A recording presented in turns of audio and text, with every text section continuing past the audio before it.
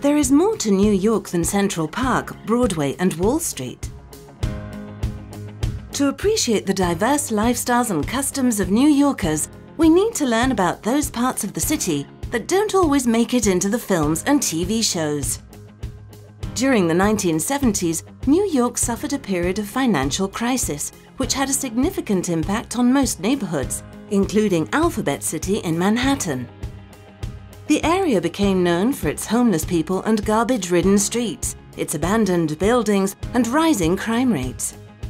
But the people of Alphabet City decided to reclaim their neighborhood, regenerating its civic, social, and cultural life. They turned abandoned buildings into squats and created community gardens, many of which are still used today. This was not an easy task. The locals faced criticism and resistance. However, today, children and adults, residents and tourists alike, agree that Alphabet City is a better place to be. To find out about the way this emblematic neighborhood was transformed, we're meeting Bill Di Paola in the Squat, which houses the Museum of Reclaimed Public Space.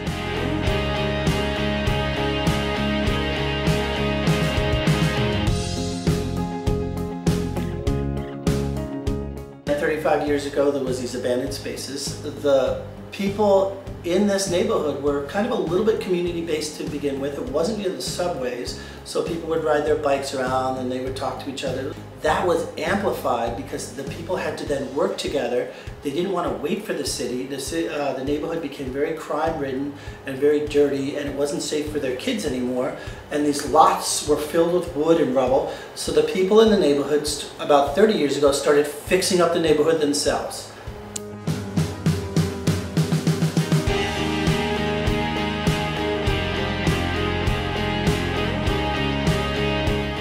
The community gardens in this neighborhood are all different. There could be some that are mixed use, which means they have several different components.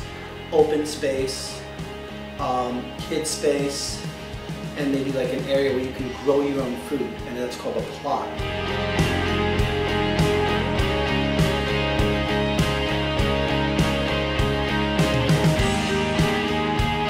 Some of the people went across, fixed up some buildings, used, again, the skill share they learned in the gardens or in the squats. There was electricians, there was plumbers. I'm a plumber. We taught everybody different things.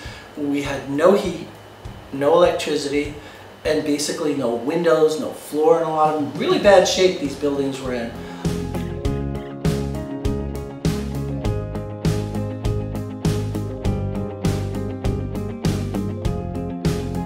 One of the squats is a bicycle repair workshop where people could come and do that kind of thing, and there's art in the squats, there's a lot of free speech and that kind of thing.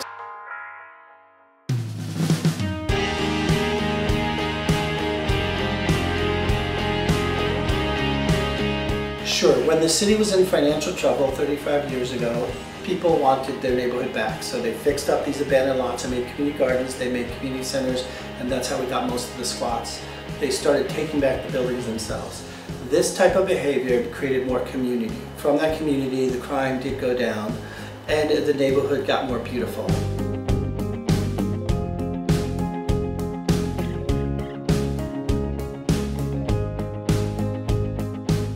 So New York City is just starting to compost like a month ago.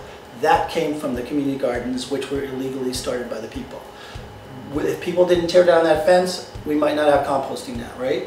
So the recycling started the same way. The bicycling came from this neighborhood. So many of these things that seemed edgy now are just so mainstream. And what it does, it came from just a bunch of people without money working together and practicing something in a space, an urban space that they took over.